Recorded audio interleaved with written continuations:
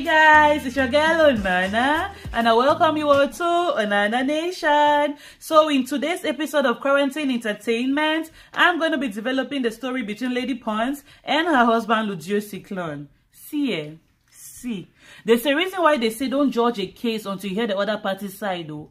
There's a reason why they say don't conclude until you hear the other person's side. And by the way, this is a fundamental human right. It's called the right to be heard. So that's the reason why even when they catch you stealing, even if they catch you at gunpoint killing somebody, they still have to take you to court and ask you, how do you plead? Do you plead guilty or not guilty? So it's a fundamental human right. Everybody has the right to tell us their own side of the story. So Lady Ponce came out here telling us her own side of the story, and I was like, wow. I was taken aback because this guy is out here calling her an adulterous woman, calling her all kinds of names, and we didn't really know what to believe. So she's out here spilling all the tea, telling us what to believe, how exactly it went down. And that's what I'm going to be breaking down in this video. Stay tuned as we break this gist.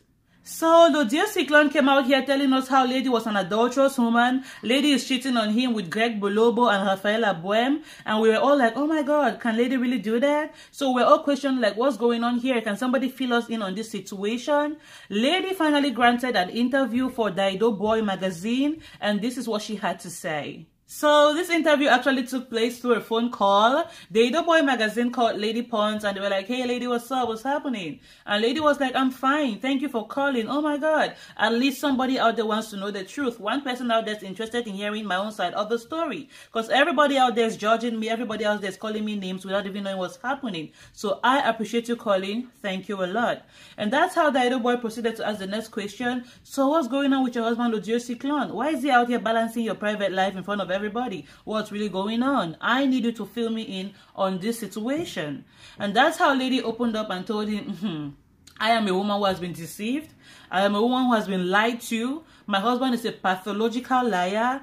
He's a scammer. He doesn't have a regular job. And you guys know the deal with scammers now. You know, scammers today, they can have 50,000 euros and the next day they will not even have up to €1 in their pocket. So that's the kind of life her husband is living. He's dealing people. He's a scammer according to her words. So sometimes you have money and other times you will not have money. So because of his lifestyle, he's not able to meet up with his responsibilities as a man. He's not able to meet up with his responsibilities as a husband. So Lady complains about her being the one who is footing the bills, paying the rent, taking care of the kids, up to the level of food at home. The husband cannot even stock the fridge. He cannot buy basic necessities. So Lady said she was tired of footing all the bills. She was tired of carrying all the financial responsibilities of the household, and that she's done with this marriage. There's no reason why you should be with a man who cannot help you in any way. So according to her, the marriage is over, and that is the reason why she filed for a divorce. And then Dido Boy was like, oh my God, I never heard this side of a story before. He's out here talking about giving you money, talking about supporting you. Anyways, let's move to the next question. So the magazine asked the next question, Lady, why is this guy calling you unfaithful? Why is he saying you're an adulterous wife?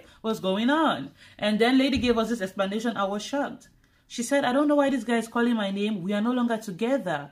We agreed that we were going to separate. We agreed that the marriage was not working. We agreed that this isn't what we're looking for. So according to Lady, they both agreed to separate amicably. And that is the reason why she went ahead to file for divorce, because the marriage wasn't working. She sat him down and they had a heart-to-heart talk and they were like, this isn't working for us, so I think we should go our separate ways. According to Lady, she spoke to him and they agreed to amicably separate. And that's the reason why he went on to live somewhere else and she's living somewhere else. And that's why she filed for divorce. So according to Lady, she's a free lady in her mind. While waiting for the divorce to go through, while waiting for the divorce to be granted, in her mind, she's separated with her husband. So whatever she does or does not do with her life doesn't concern me in any way. And I was like, oh, it makes sense. It makes sense to some degree. They're no longer together. They don't live under the same roof. They filed for divorce. She's still waiting for the divorce proceedings to be concluded. So you can't really judge her. So she's like, I don't know why this guy is calling my name. We agreed to go our separate ways. We agreed to separate amicably. And to the best of my knowledge, we're no longer together. C'est fini, c'est terminé. I don't know why he's going around calling my name. All right. So this led to the magazine asking their next question. The third question was the magazine asking Lady, hey, Lady, why is this guy going around saying he borrowed 10,000 euros for you? What happened? Can you explain this to us? And Lady was like, oh my goodness, I've never seen a man so shameless, so despicable. So we're married for 18 months. Can you divide 10,000 euros for 18 months? How much does that leave you with?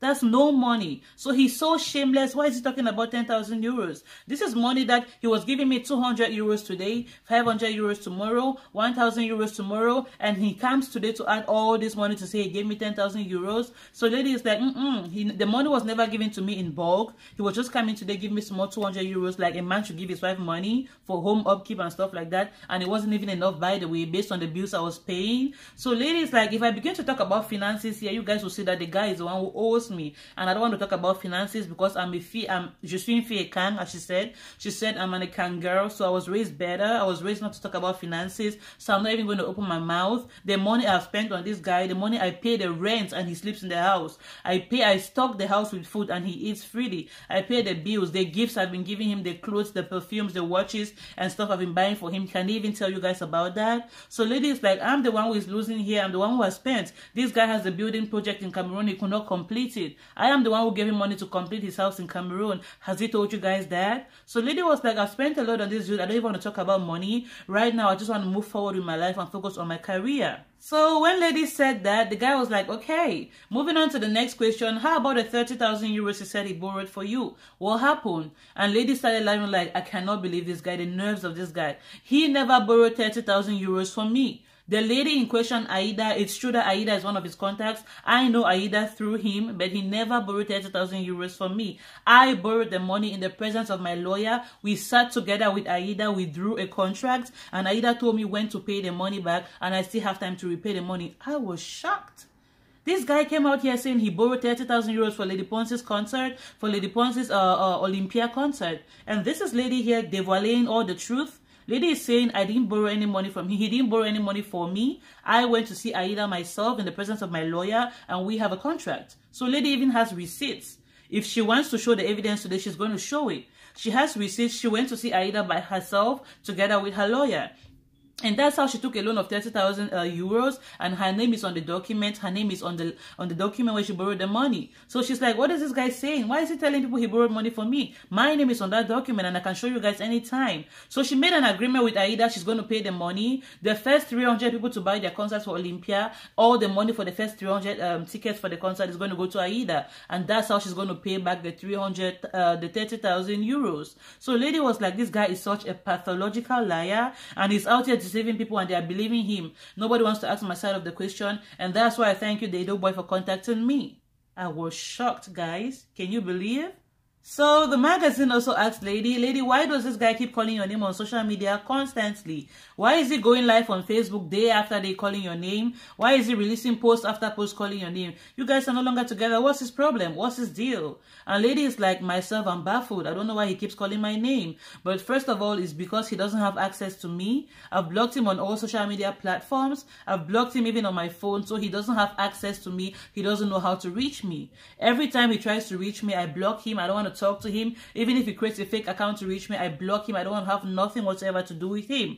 So the thing that is killing the guy, the thing that is paining the guy is the fact that every time lady doesn't talk to him, every time lady doesn't respond to him, he goes directly to Facebook and he goes live and he starts crying like a baby, dilly-dallying and stuff. So lady is like, that's what's going on. Every time he tries to reach to me through somebody else, I just like, I don't want to have anything to do with that negativity, too much baggage. I don't want anything to do with him. So it aggravates the guy every time lady says, I'm not going to talk to him. He runs to social media, he starts making live videos. So ladies, like, that's what's going on. I have no business with this guy. We had agreed to separate amicably. That's why I went ahead to file for divorce in the first place. I don't know why he gets aggravated when he hears things about me and when he tries to reach out to me and I don't pick the call. That's what's going on. I'm not talking to this dude. I haven't spoken to him in a while, and every time he tries to reach me, I always block it from a distance, and that's why he's annoyed. That's why he's aggravated. That's why he keeps mentioning my name in his post. So the magazine was like, lady, what message do you have for people out here who are insulting you and calling you names? What message do you have for people who are dragging you through the streets of social media? What do you have to tell them?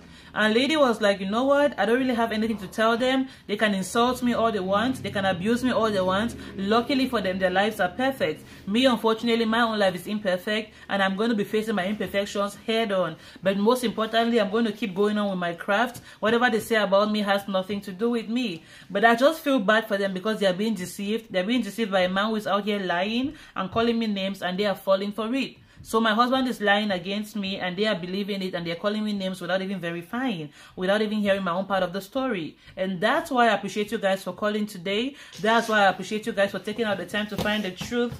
Baby, please. That's why I appreciate all you guys are doing to get to the root of this matter. I appreciate you guys a lot. Thank you for the interview. So thank you guys a lot for watching this video. I remain your girl, Onana Nation. Please don't go without hitting the red subscribe button below this video, because I'm going to keep bringing you hot entertainment gist as they drop. Thank you guys a lot. As you can see, the little landlord is here, and I can't really do much with him around. So see you guys in the next video. Thank you for subscribing. Goodbye.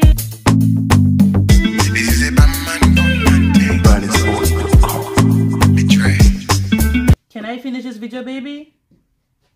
Can I do this? Can I? Alright, so what's going on? Baby, please, can mommy conclude this video? Please, boo.